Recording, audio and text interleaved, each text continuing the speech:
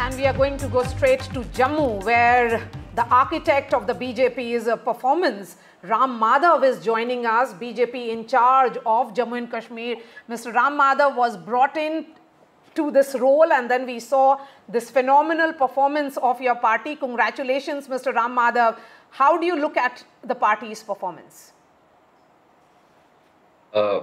Thank you. And let me at the outset clarify that this performance, which is a spectacular performance, no doubt, but that is not because of me joining a month ago. A lot of effort has gone into it in the last couple of years from our leaders in Delhi, like Shri Amit Bhai himself and others, but also our state team, state leadership, our party in charges. Everybody has done a lot of groundwork, and I just entered a month ago.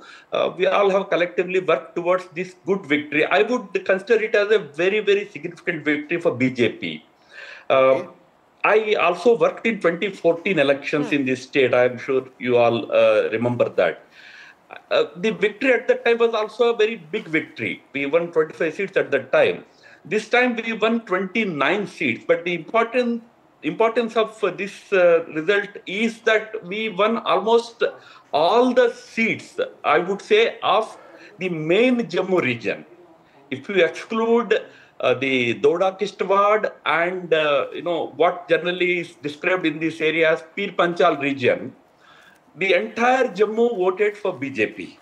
And that's the reason why today BJP stands as the #1 party in terms of vote share. We have close to 26% vote share as against NC's 24%. The reason being massive support we got from Jammu. Right. I think that's a very important message that those who are planning to form the government in the state must remember that they don't have any mandate from Jammu, and Jammu's mandate is with BJP. So we all have to work together for the good progress and development of the state. Ram Madhav ji, that's my next question. Omar Abdullah was on this program about 5 minutes back, less than that, in which he said very, very significantly, he's willing to keep 370 aside for now, number one. He says there is no reason to have an antagonistic relationship with the BJP in Kashmir's interests, and the BJP, he says, has no interest in having an antagonistic relationship potentially with the National Conference. He says he has to work with Raj Bhavan, he has to work with the centre because he has to get the job done for people in the state, obviously. How would you respond to those remarks by the man who's going to be the next Chief Minister of Jammu and Kashmir? Firstly, our hearty congratulations to him. It's a well-deserved victory for them. Just as we swept off entire Jammu region, they also made extraordinary gains in the entire Kashmir Valley. So naturally, we congratulate him, and he's going to stake the claim for forming the government. Our best wishes for him. And as far as the future of the government or the functioning of the government is concerned, Prime Minister Modi doesn't discriminate between state and state because of which political party is in power. That's not the way BJP functions. That's what we learned from Modi ji. So that's not the way in which BJP in Jammu and Kashmir is also going to function. We will certainly work for the good of the state. When I say good of the state, as I mentioned earlier, we represent our predominant representation is from Jammu. We work for the welfare and well-being of people of Jammu. There won't be any compromises. We will fight for the rights and the developmental challenges of Jammu region. But at the same time, we will be definitely willing to cooperate with the government in matters that help the state grow, state develop. There is no doubt about it. And Mr. Ram Madhav, the fact is that the BJP did not even open its account in the valley. Is that a matter of concern for you? Not necessarily a matter of concern, but it's certainly a challenge for us. We cannot all the time be saying that, we have swept off the entire Jammu region, so we are so happy and all that. That's not going to be sufficient. Maybe next 5 years, we have to really work hard towards expanding our footprint in Kashmir Valley. Having said it, I just wanted to underscore one point here. In one seat in Kashmir, we got it in 19 seats. In one seat, our candidate came very close to victory. I mean, he lost by just 1,000 votes. Right. you can imagine BJP's candidate losing the election by 1,000 votes. Means today we have been able to, probably capture the imagination of the people to some extent. It's not enough to win seats yet, but I am sure, on a lighter note, may I remind to you that Congress party has been fighting elections in Kashmir for last 7 decades, and they still have 2 to 4 to 5 seats only. They were down 6 from last time. There is a particular mood. Ram Madhav ji, but we won't take that long, I'm saying. We won't take 70 years to reach there. We will, next 5 years, we will try to get a good foothold. So Ram Madhav ji, there's been a process. The special status of Kashmir was revoked. There was a period when elections were not held. We've had wonderful elections in the state. It's been the demand of so many parties that there is a restoration of statehood. That was what Omar Abdullah also said, that he wants to work with the centre and he hopes that happens. Do you believe, sir, that that is logically the next big step for Jammu and Kashmir?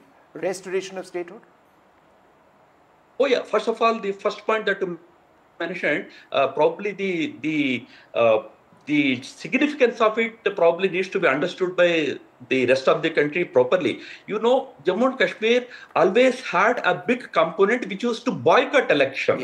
Yes. That component used to be like Hurriyat, Jamaat-e-Islami. These parties used to boycott every election. We were not there at that time. Even those days also they used to boycott elections. But do you know, in this election, not only Hurriyat components, not only Jamaat, they supported the election, but they even contested in the elections. That is the real good achievement of our democracy. Today, there is nobody in the Kashmir Valley who is saying that I won't participate, I am boycotting. There is no boycott. Everybody, including Jamaat and including Hurriyat, have joined the process, which is a real good victory for us. As far as statehood is concerned, our leadership has committed it on the floor of the House. Okay. And so in terms of a time period, Prime Minister has repeatedly as a close said observer, Ram Madhav ji, as a very close follower, what is a logical time period? I know it's not up to you to decide, but do you believe that, are we looking at months, maybe a year? What is your sense of it? So my feeling is that certainly the Union Territory will get statehood. That is one commitment even Prime Minister gave at the time of the campaigning also. Last week itself he said it. No, we will certainly give the statehood to Jammu and Kashmir UT. It will happen. But you remember one thing: Jammu Kashmir has travelled a lot of distance in the last 5 to 10 years.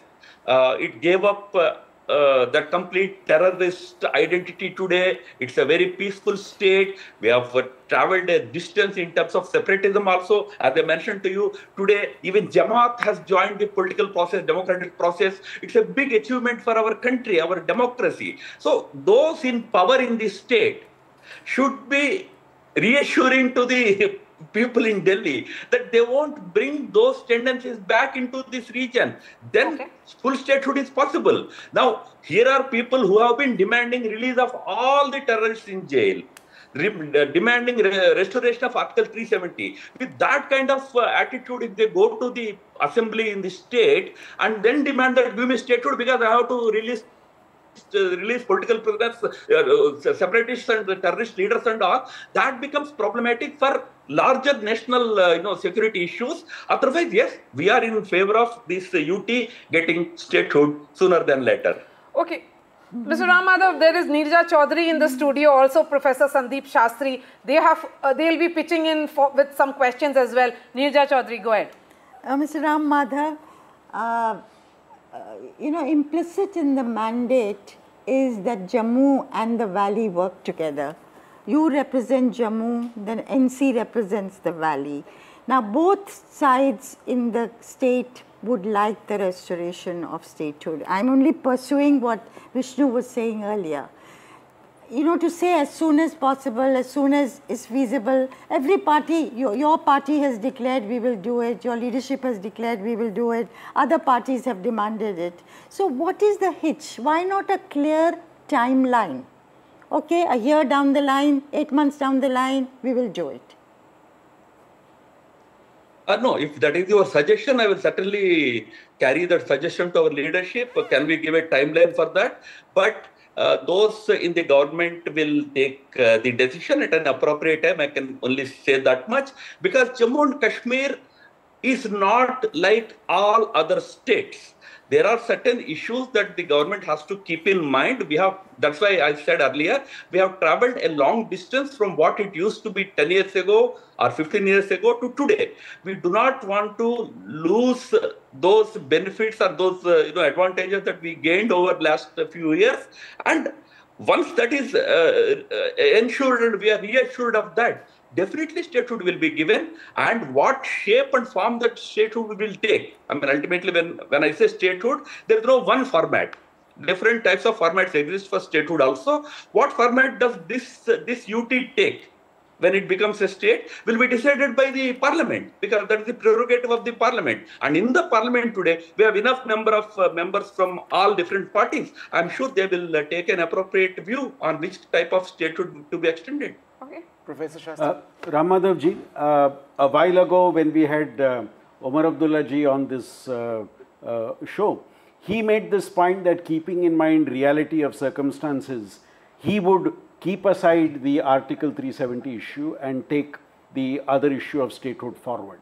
Now, do you not see that as a welcome first sign for this reconciliation and bridge building and trust building between various players who will be part of the process of taking the politics and development of Jammu and Kashmir forward? Oh yeah, certainly, undoubtedly. If only I take his words on his face value, yeah, of course, I agree with you. But do you know the statements that came out of Jammu National Conference Party in Kashmir today? Have you followed them? I tell you what those statements were. They claimed that it was a mandate for our demand for restoration of Article 370. While I say it's not a mandate for that, because I have analyzed it enough in the last few hours.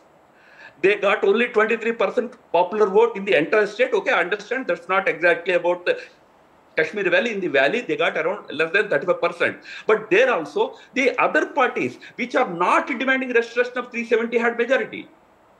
But the rhetoric in the valley is that no, this is a mandate for our demand for restoration of 370. So this has been the tendency of this leadership in Kashmir, especially Mr. Abdullahs and Muftis, that one thing they say in Valley and completely different thing to us in studios in Delhi. As long as that tendency continues, it will be difficult. To your question, the primary point that whether we should work together, of course we should work together for the important reason that now we have to protect the interests of Jammu, which has voted en masse to us. For that also I would work with them. All right, so what you're saying, Ram Madhav ji, is that they need to walk the talk. It's one thing to make the statements, but you need to be consistent everywhere. So people in Jammu have to, and Kashmir have to be told the same thing as what is being told on television. I think that's a point that the National Conference leadership may pick up on. But I would suggest, Ram Madhav ji, it's a very, very positive sort of sense we're getting from Omar Abdullah that he wants to work together with the centre. And a very positive sense from you when you say and you remind us that, look, that's what the BJP does. It's our job to work with states, whichever state it is, because it's our job to help people. And that's what governance is all about. Thank you very much, sir.